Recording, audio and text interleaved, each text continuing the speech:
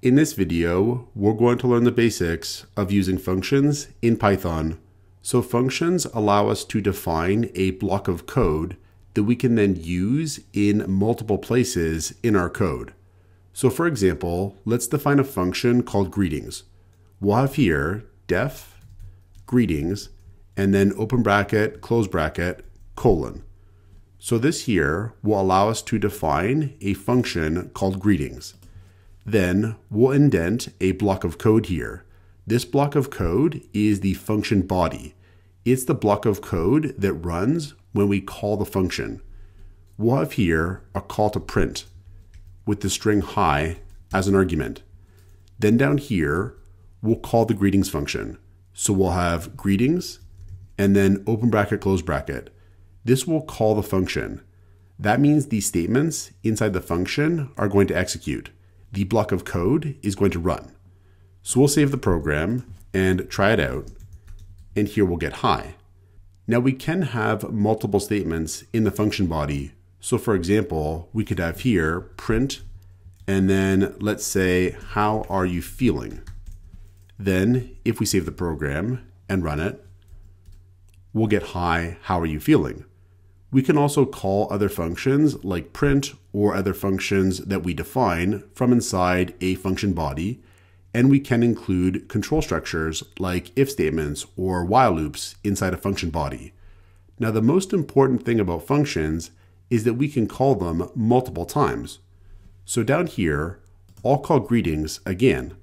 I'll have greetings and then open bracket, close bracket. And now I'm calling the greetings function again. So these statements here in this block of code are going to run again.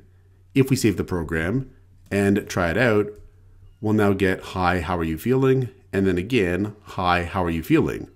Now, if I didn't define a function and I still wanted to run this block of code in multiple places in my source code, I would have to repeat that block of code in multiple places in my source code. That would make my source code longer, and I would have a lot of repetitive code in my source code. Instead, what we do is define a function. Then we can just run that block of code by calling the function wherever we need the block of code. Now functions can optionally accept arguments, which may allow the function to do different things. So for example, here, when we call print, we have this string hi as an argument. Then when we call print here, we have this string, how are you feeling, as an argument. So this call to print causes hi to output, and this call to print causes how are you feeling to output. So sometimes arguments will allow the function to do different things. We could have our function accept an argument. What we'll have here is a parameter, person underscore name, where this parameter is a variable that's going to exist inside this function. And this variable is going to be set to the value we pass in as an argument. We can use this variable in our function. So here we'll output hi, then we'll pass in person name as the second argument to print. What this will do is output hi and then the person name. And here, when we call greetings, we'll now pass in the name of a person.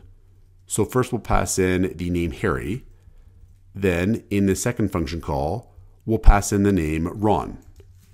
Then if we save the program and run it, then now we'll get hi Harry and hi Ron. So our function is now behaving differently depending on the argument that we supply it. So we call these values here the arguments to these function calls. We say that we pass the argument to the function. We call person name the parameter. The parameter is going to be set to the argument value. Now we can also have what's called a default argument. So what we could do is assign a value to person name here. We could have person name is equal to John. Then if we don't supply a person name argument, the default value for person name is going to be John. So if down here I call greetings again, but I don't supply a person name argument, Then, if we save the program and run it, we'll get down here, hi John. So we can have what are called default function arguments. Now functions can also have what are called return values, where return values are basically values produced by the function. So for example, we could prompt the user to enter a feeling in the greetings function using the input function. So we'll call input and we'll pass the function the string feeling colon. This will prompt the user with the text feeling colon. And the input function is going to return the string the user enters. So it's kind of like the input function call here is going to be replaced with the string the user enters. We'll assign that string to the variable feeling, with feeling is equal to the return value of calling this input function. Then we could return that string from our greetings function with return feeling. This will make the string here the return value of our greetings function. So down here, let's call greetings and we'll pass it Ron as an argument. Then we'll assign the return value to the variable Ron underscore feeling. Then we can use this return value in our code down here. So for example, we could output how Ron is feeling. We could output with print Ron is feeling followed by Ron feeling. Then if we save the program and run it now, we'll get here, hi Ron, how are you feeling? We'll enter in sad, and then we'll get here, Ron is feeling sad. So again, we can think of the function call as being replaced by the return value. So it's as if this function call is replaced with the string sad, and that string is assigned to the variable Ron feeling, and we can then use that variable however we like. So function calls can have multiple arguments, and function calls can also return multiple values. Let's make an example.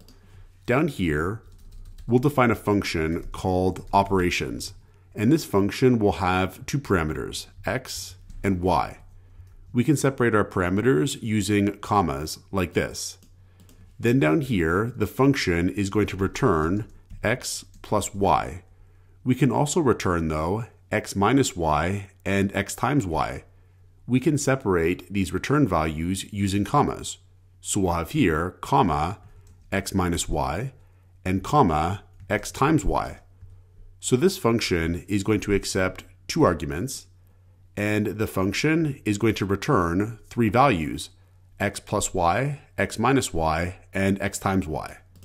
So down here, we'll call operations.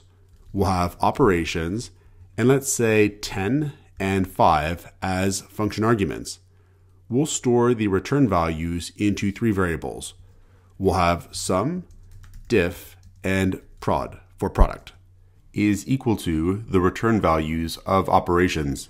And the sum value that's returned is going to be stored into sum. The difference value that's returned is going to be stored into diff, and the product that's returned is going to be stored into prod. We could then output these values. So here we'll have print and sum colon, and we'll output the sum, and print and diff colon, and we'll output the difference, and print with prod colon, and we'll output the product. Then, if we save the program and try it out, we could enter in sad, and we'll get here sum is 15, difference is 5, and product is 50, which is correct. Now, we could also pass in a variable as a function argument. So for example, if we had here a is equal to 10, here we've defined a variable a and assigned the value 10 to it. What we could do is pass in a here.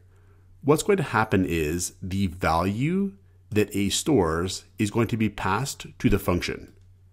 So when the function runs, x is going to be set to 10. If we save the program and try it out, and we'll enter in sad, we'll get here sum of 15, difference of 5, and product of 50 again.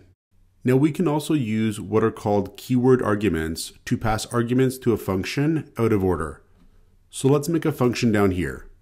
We'll have def, and we'll call the function output, and the function will have 3 parameters, x1, x2, and x3. And all the function is going to do is output the value of x3 with x3 colon, and then x3 here. We can call this function like this, output, and then no, no, and yes. And if we save the program and run it, we'll get here, x3 is yes. And that makes sense because yes is the third argument to the function. So the third parameter here, x3, is set to yes. Now what we could do is pass these arguments out of order using keyword arguments. So we could have here, x3 is equal to yes, x1 is equal to no, and x2 is equal to no. And here, what we've done is used keyword arguments. We give the parameter name, and then we assign a value to that parameter name. And then when the function runs, that parameter is going to be set to this value here. So if we save the program and try it out, we'll again get here, x3 is set to yes. Now, for beginners in Python, we often think about variables as storing a value. So for example, we could have here, x is equal to 10. And we could say x stores the value 10. But in Python, it's a bit more complicated than this. Really, in Python, 10 is an object in memory, and x is a reference to that object in memory. This has consequences for when we pass variables to a function. So for example, we'll make a function here called modify. And the modify function is going to have a parameter x. And what we'll do is add 1 to x, with x is equal to x plus 1. Then we'll print x with print x colon and x. And down here, we'll pass x to the modify function, and we'll output x here. We'll have print x colon x. So a couple things here. This x variable here is different than this x variable here. But when we pass x to the modify function, what's really going to be passed is a reference to this same object in memory for the integer 10. And this other parameter x variable is going to reference that same integer 10 object. When we add 1 to x, a new integer object, 11, is going to be created, and x is going to reference that new object. So integers in Python are immutable. That means we don't actually change the integer object when we add 1 to it. Instead, a new integer object is going to be created. And here we'll output that new integer object, 11. Now down here, this x variable still references the same integer object, 10. When we output x here, we'll get 10. So if we save the program and run it here, we do get x is 11 when the value of x is output in the function, and x is 10 when we output the x variable here outside the function. So this is how functions are going to behave when we pass immutable objects to the function as arguments. It's different though when we pass mutable objects to a function as an argument. So let's make a mutable object. Lists, for example, are mutable objects. Here we'll make a list. We'll have L is equal to 1, 2, and 3. So this is a list containing the values 1, 2, and 3. We'll make a function here called modify list with a parameter L. And what we'll do is append to the list 4. Then down here, we'll call modify list and we'll pass in L. Then we'll output the list L afterwards with print L colon and L. So again, this here is an object and L is a reference to this object. And when we pass L to the function, what's really being passed is a reference to this object. The parameter L references this same object, but the list is a mutable object. What that means is we can modify the object by doing things like appending a new value to the list. So L.append is going to append the value 4 to this same list that both this variable and this variable reference.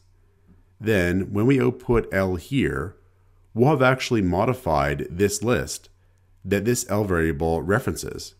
So if we save the program and run it, then we'll get here that L is now the list 1, 2, 3, 4. So that's the behavior we can expect when we pass a mutable object to a function. So this is the basics of functions in Python. Check out portfoliocourses.com, where we'll help you build a portfolio that will impress employers.